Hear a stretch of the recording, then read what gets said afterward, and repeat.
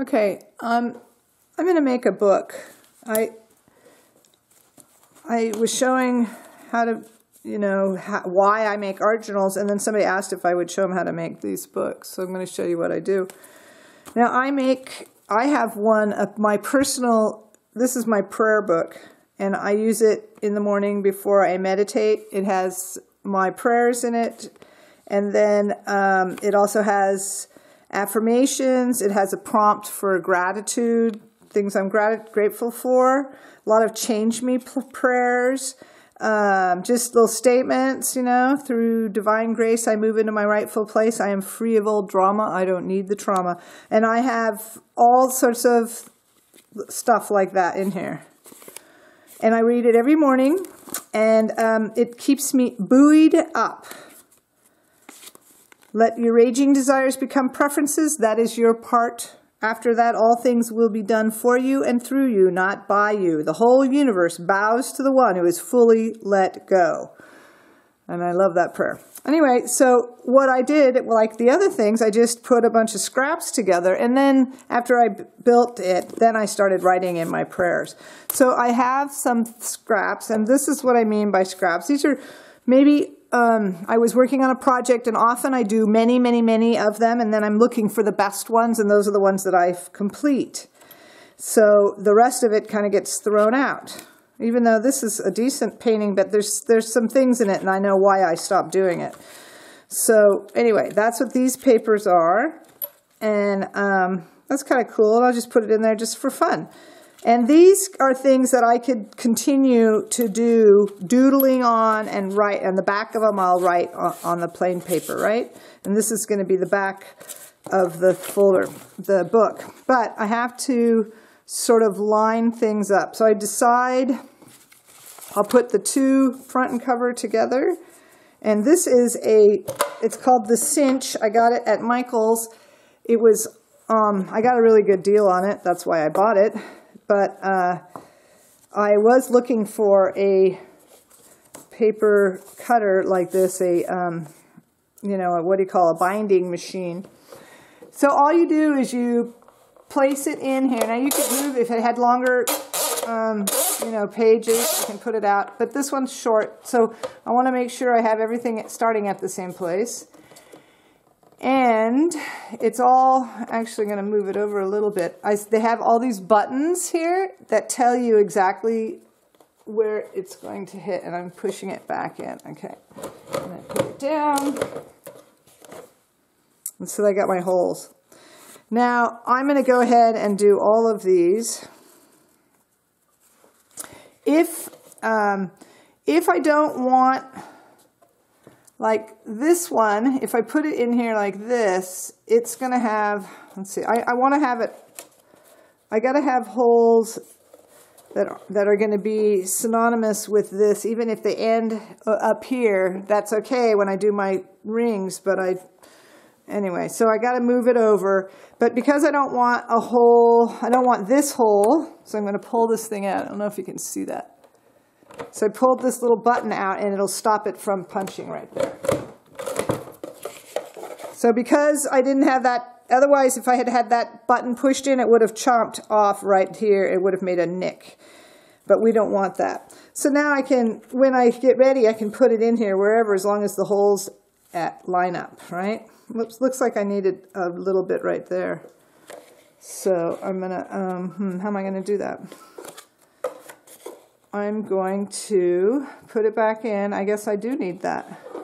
Well, actually, you know what I'll do is I'll fix this little part with my crocodile later.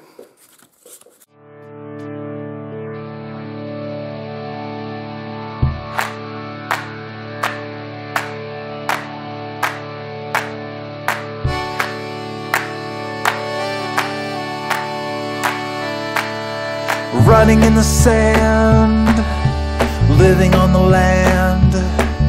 The salty breeze was in our eyes. We stood beneath the dragonflies and danced all night. We polished all the chrome on a rusty dusty little home. We slept all night in parking lots. We tied our hearts in double knots, so tight, so free, so bright. Remember when we were just cherubs in our tender skins, waiting patiently for life to begin.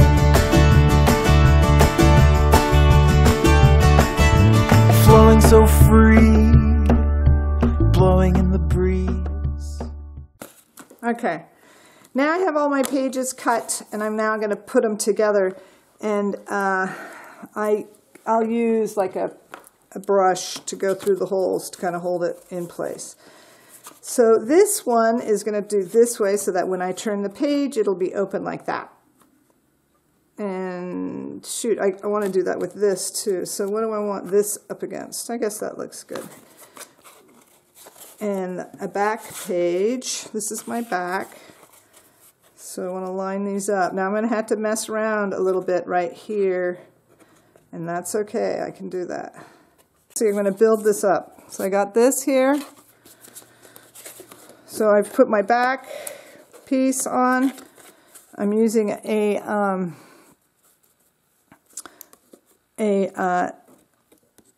paintbrush, and I'm just going to use it to sort of hold everything in place.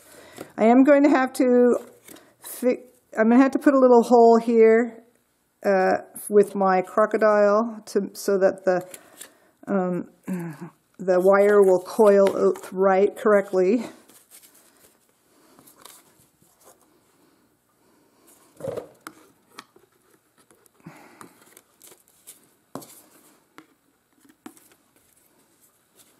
And then this is the cover. If I wanted to add any more in there, I could.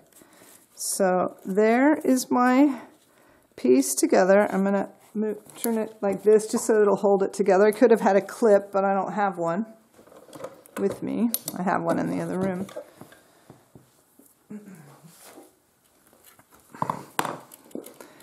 Now this is how I make my coils. I don't like the plastic ones. I could buy one. Heidi Swap sells them, plastic, and maybe she even has metal ones. So they're the kinds that the little, you know, they fold over and they go like this, like a claw. But I don't like them. If I'm gonna do, I like the handmade. So I'm into it being funky. It's not perfect, and that may not be your preference, and that's fine. I don't care for it. Now this is 18 gauge wire. I think I'd prefer 16 gauge for this, but I don't have any right now, copper wire. And you can see I'm just using a dowel to make my coils. So how many? I got 1, 2, 3, 4, 5, 6, 7, 8, 9, 10, 11, 12 holes. So I'm going to make at least 12, 13. I'll make 13 coils, and then maybe I'll make 14. And then I'll cut it 1, 2, 3, 4, 5, 6, 7, 8, 9, 10, 11, 12, 13. Okay, so I got my coils and I got clippers here. It's better, you know, copper's not that expensive. It is, but it isn't for this to cut off an extra inch just to give you some space. I cut that off, and now I'm just going to kind of open it up. I'm twisting it so that they're a little bit bigger. So that's another reason why I haven't done this for a while. I forget my little tricks. And so I'm opening them up a little bit so that it'll bind swiftly. I'm just going to coil it right in. It's really fun.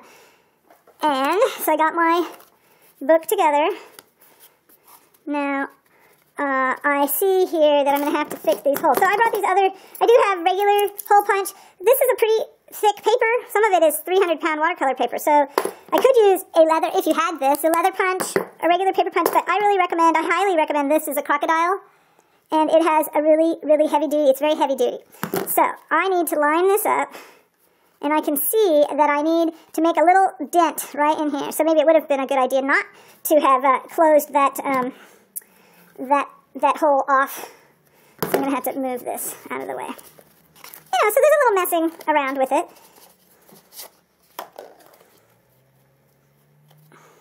Where did I want it? I want it right on the end there.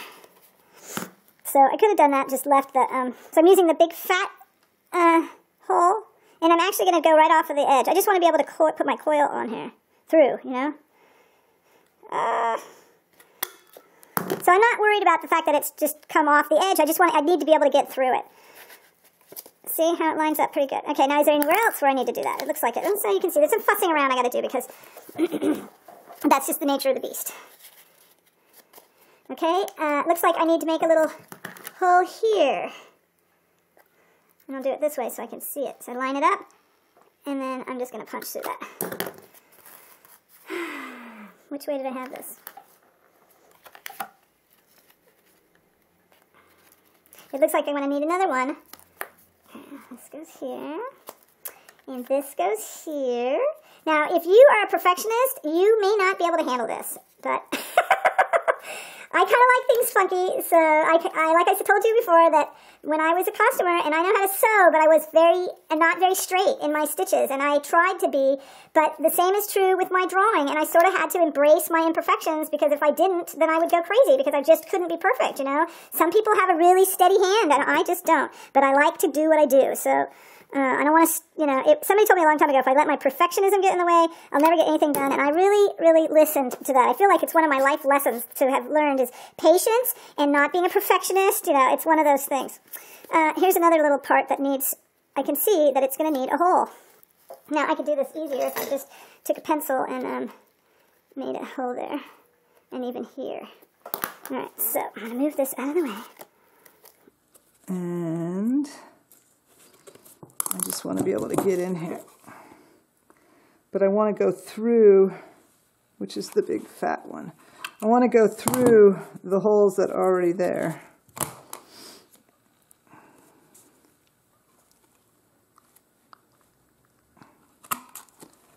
And then here.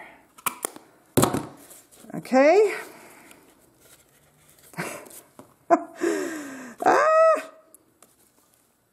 It's even harder when you're trying to talk it through, when you have people watching you and you're like, oh my God, how do I do this? I must look like I'm insane.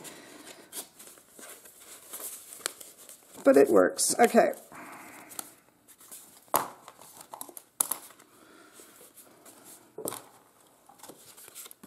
Come on. I'm trying to line this baby up here.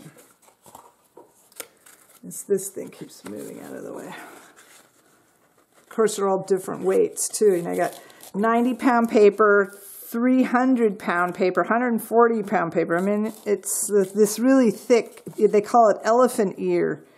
So it's super thick paper for watercoloring, and I love it because I can, with watercoloring, I can do a lot of scrubbing, and I like to scrub. I like to, not just scrub, but I like to do things like carving out images. So it is sort of lifting, a lot of lifting of the watercolor paint. Okay, so now I'm ready to do this, and I'm going to start here. Going the wrong way. Everything in there? Yep. And we're coming up to the next one. I'm going to pulling this one to give it a little room, and as I spin it around, it just spirals right in.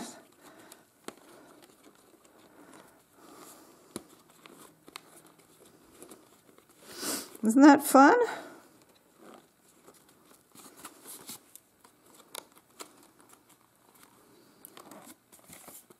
Yeah, checking all sides. I even can kind of, oops, something's in the way here. This little sucker's out of the way. It's getting jammed up on these little pieces. That went too far. Come on, go back in there. There it goes. Okay. Now, what is holding it up here?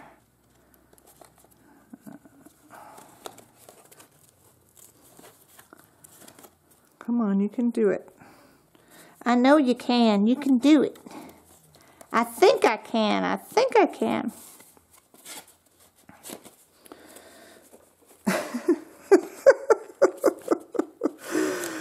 Oh boy. It's just jamming up on that little piece there.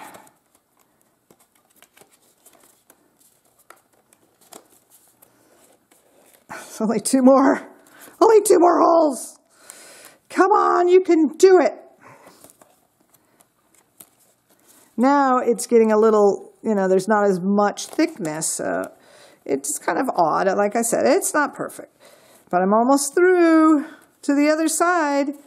Okay, now I can just finish this off. And I can choose to put, I could put something on it. I can wrap this around and just make a little loop on here. I don't know if you can see that. I really have no idea if you can see any of this, so we'll find out. So I'm just making a loop. Yeah? There. This side. And I may cut this off. I'm not going to worry about it right now because I think I might take this apart. But for our instructive purposes, I think you get the idea. So there we have it. A nice little book. Now, mine is funky. I admit it. I am the girl of funk. But you could make it all nice and neat, I just like to use up my scraps. This is not inexpensive paper, so I don't like to waste it. Yeah? Groovy. Let me know what you think.